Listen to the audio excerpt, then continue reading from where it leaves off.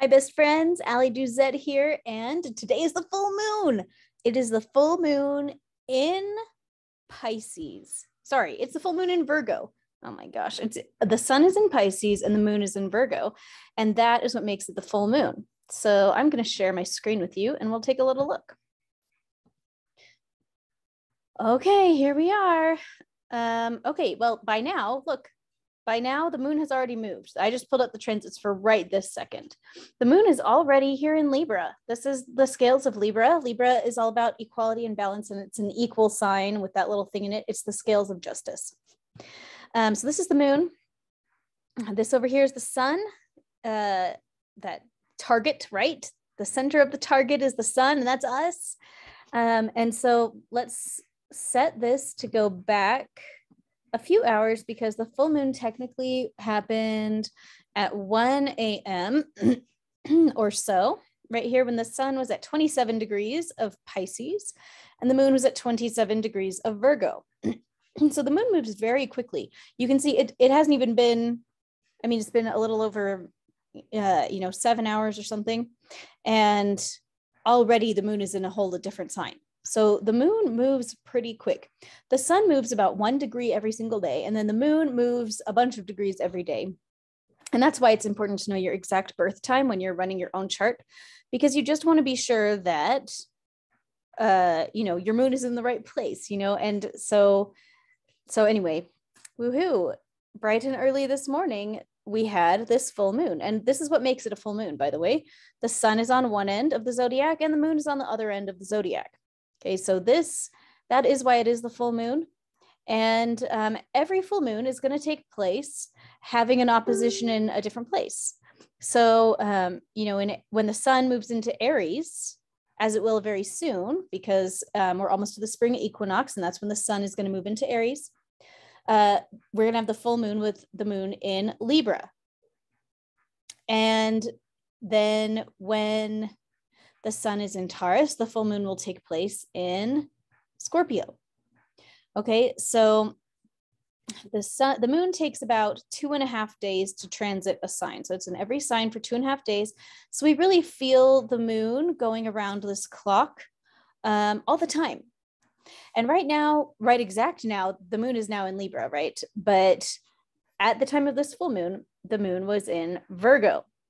So this is the healer's axis in the chart. Virgo is the nurse of the zodiac. She is very logical, analytical, routine-oriented, physical body health oriented. She is going to be crazy for supplements. She is the one that, even if she doesn't actually work out, she probably reads about working out. Virgo is the one that you want to be in charge of making sure you take your pills. And here's the thing with Virgos, the Virgos in your life are going to be the ones that remind you to take your pills, whether you want them to or not. The Virgos in your life are probably a little on the perfectionist end, and they really care about their own health and other people's health.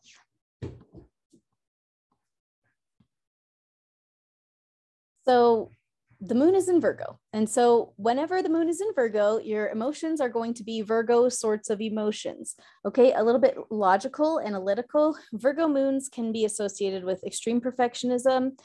They can come off really cold because they just don't feel their emotions the way that other people feel them.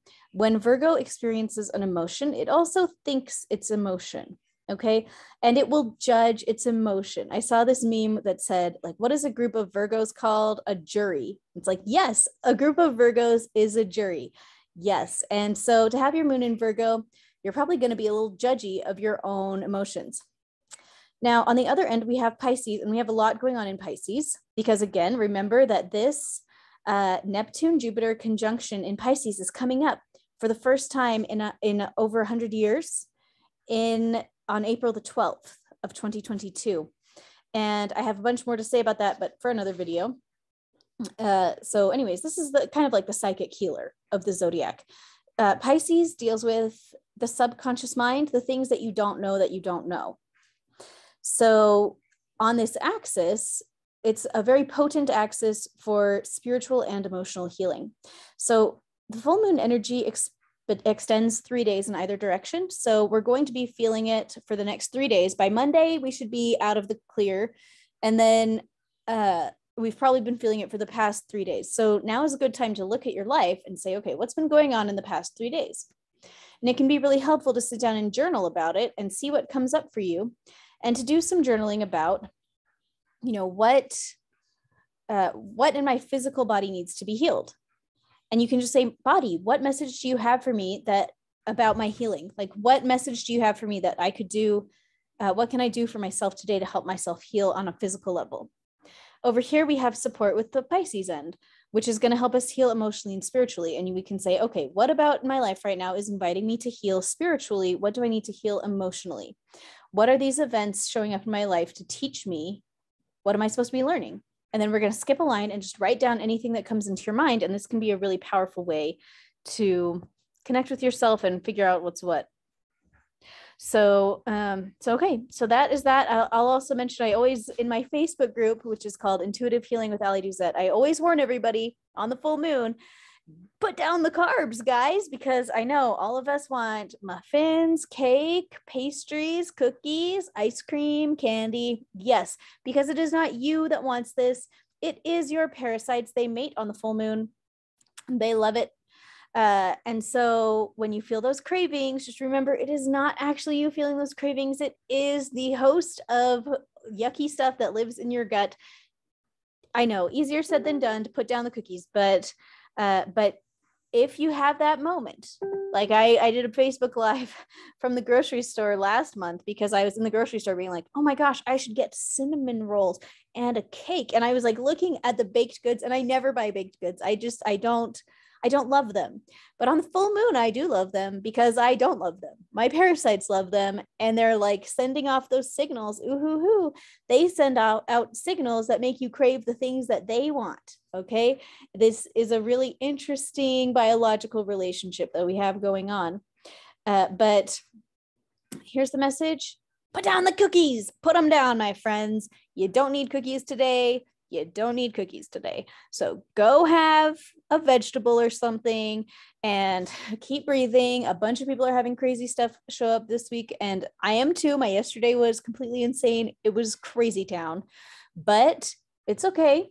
In 3 days, this little period will be over, and we can all just, keep on going. So one of the big messages of astrology is that this too shall pass. Okay. Anything that you are going through, we see it reflected in the stars. The stars don't make it happen, but you can see the mirror of what is happening in our lives. We see the mirror of it in the heavens. And I love how the planets just keep going. They just keep going. We're never stuck in one place forever. I mean, look, this is 1:22 a.m. And now I'll just select the current transits. Look how different it is. It's so different. It's been 7 hours, okay? And it's going to keep on getting more and more different, and everything keeps moving every second of the day. And so it's okay. So we'll all just breathe, and everything is okay. And before I let you go, I've got to look at this grand trine. Okay, we have the moon in Libra, which is going to have us be focusing for the next 2 days or so on our emotional relationships, our romantic relationships, on a global level, this deals with alliances. Up here, we have Vesta and the white moon. So that's going to be busy, busy stuff, all the busy things that we've got to do, especially in our homes. Down here is the black moon. So we have a trine between the white moon and the black moon and the actual moon. I bet that is because of that's because of astronomical math that I just am not an expert in. But okay, well, to me, that is just saying, pay attention to your emotions, speak with tact. Okay, this is a signal that we could say some non-tactful things, especially in the relationships that we really care about. So just don't do that. And just, if you're going to be a little bit witchy, just don't do that. Just take your deep breath and yell in your mind, and don't sabotage all of your relationships. And guys, we're going to get through this, okay? I believe in us. I think you are amazing. And I will talk to you later, okay? I'll hang out with you on Facebook. I hope that you have a great day.